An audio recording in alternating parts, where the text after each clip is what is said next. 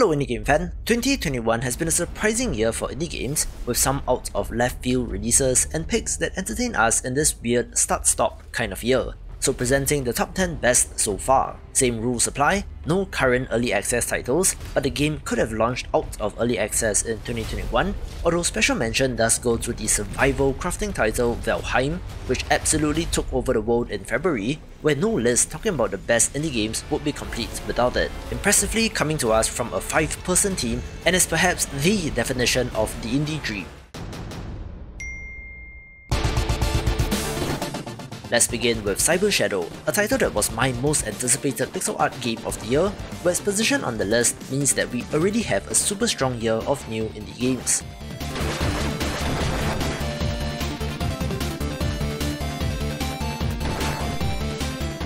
Play as the sole survivor of a ninja clan, having to traverse and fight your way through a world overtaken by synthetic lifeforms.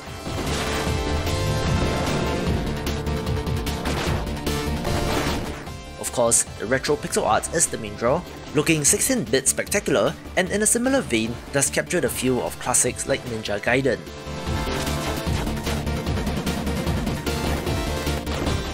While it's not strictly linear, it isn't exactly a Metroidvania either, falling more on the action platformer end of things, but there are plenty of new upgrades and weapons along the way.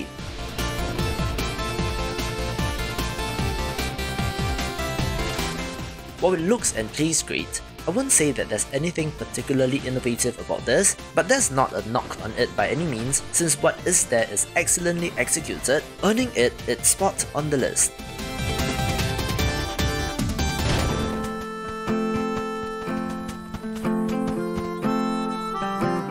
If there's one title that has been somewhat of a constant in my life in 2021, that would have to be Cozy Grove, a chill life sim title where you play as a spirit scout helping the various ghostly bears on the island of Cozy Grove. There's plenty to do with animals to feed, resources to gather, and things to craft, and while it isn't the most mechanically complex title, the cozy vibes are nice parts of my daily routine. I've talked about this in my monthly newsletter, which you should absolutely subscribe to, so check it out via the link in the description. I love roguelikes, so expect to see a number of them on this list, where the super stylish Curse of the Dead Gods is not to be missed.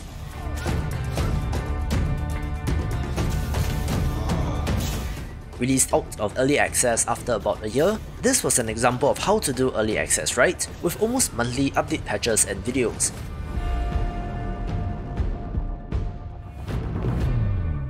It feels great to play, with a fantastic look, and even post-launch has continued to support this, most recently with a crossover with Dead Cells, so good stuff all around.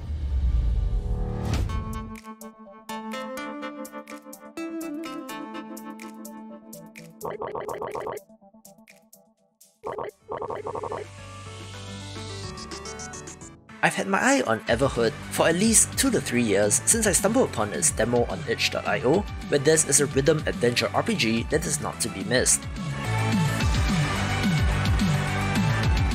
From the look and vibe, comparisons have been made to Undertale, and while that is a monolith of a game to live up to, I do believe that this game is able to stand on its own 2 feet.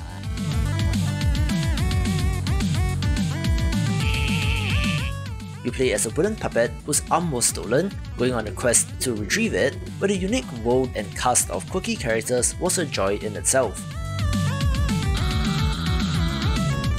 The combat is one of the most interesting parts, having you dodge, attack, and jump over attacks in real time, of course looking similar to a rhythm game, which is why I love it.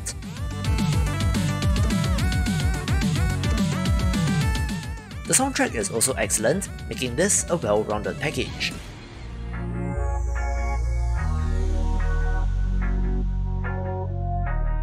One of the cutest games that I thought would be a hidden gem but managed to find quite the audience is Turnip Boy Commits Tax Evasion, a quirky Zelda-style action-adventure game where our mischievous protagonist has gotten in trouble with the law and must find a way to evade tax and to take down the corrupt government.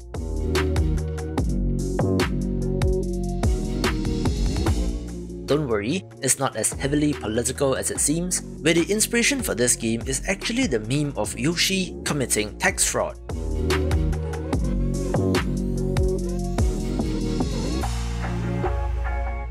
It has combat and puzzles, as expected for this genre, but where it really shines is the writing, being quite funny indeed, where it did also get post-launch support that added hats, so it's that kind of whimsical experience.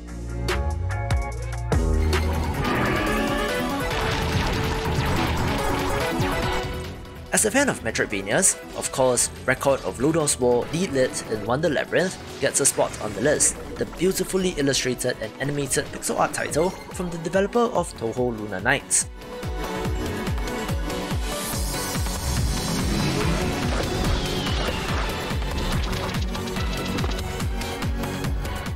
Yes, while it's very similar to Symphony of the Night, I don't think that that's necessarily a bad thing, since that game is a classic for good reason, but a change in setting does work in this case.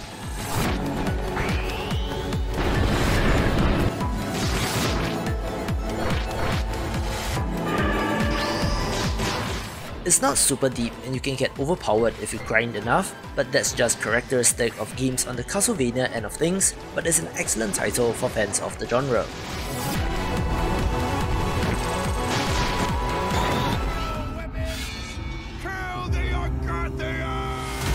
For every warrior, there comes a time when a moment will decide your fate. I don't usually cover multiplayer titles, since indies with a focus on those are either dead or absolutely huge to the point of mainstream success, where Chivalry 2 does fall in the camp of the latter. But oh boy, this is a great one. To be honest, given the popularity of the first entry, the success of its sequel was a no-brainer as long as the developers managed to do it right, and do it right they did. First-person melee combat is one of the tougher things to do in games, but building off the experience from the first game does feel excellent here. Up to 64 players battle for supremacy, lopping off heads in a bloody fashion, where the pure chaos and insanity of battle is a sight to behold. Don't be fooled, despite the exterior, this is one of the silliest games out there, but the matches are more about having fun and the wild things that you can make the game physics do, rather than a strictly serious competition, which makes it excellent for someone like me to just jump in every once in a while. There are many stories in our past, many interesting, but most untold. And though they may be forgotten one day, there will always be others to rise from the void. Another standout hit of the year has to be Loop Hero, a title that dominated headlines in March, although that may have been aided in part from a general lack of other big games out there, so indie developers take note.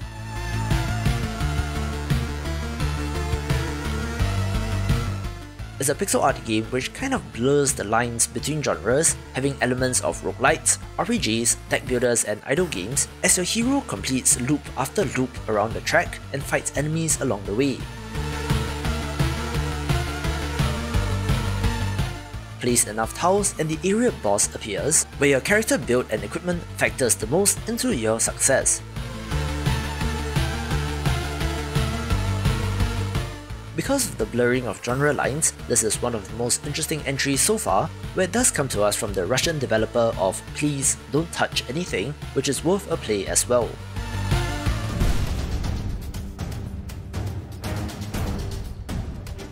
I often say that it's possible to tell whether or not an early access game will become great, having picked titles like Slay the Spire, Dead Cells and Hades in the past, and having said a similar thing about Skull the Hero Slayer, and I'm glad that it managed to find an audience as well.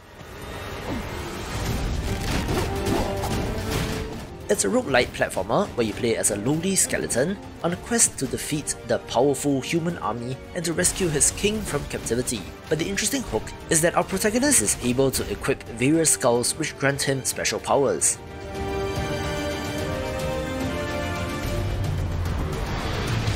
These character classes range from Thief, Pikeman, Werewolf, Alchemist, Clown, Genie, Mummy, Rockstar, Samurai and more, all of which in turn can be upgraded and advanced through the Awakening path, which means plenty of variety and does also have a permanent upgrade system that keeps the game compelling.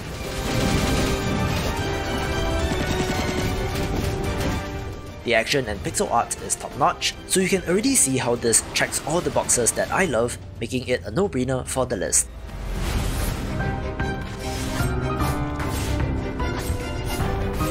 Perhaps being front of mind has led to Ender Lily's Quietest of the Nights getting its spot on the list, since this dark fantasy Metroidvania just launched out of early access after just 5 months in the program. The mysterious rain of death is falling over the kingdom, transforming humans and creatures aside into monstrosities, where the descendant of the priestess is the only one that can purge the blight.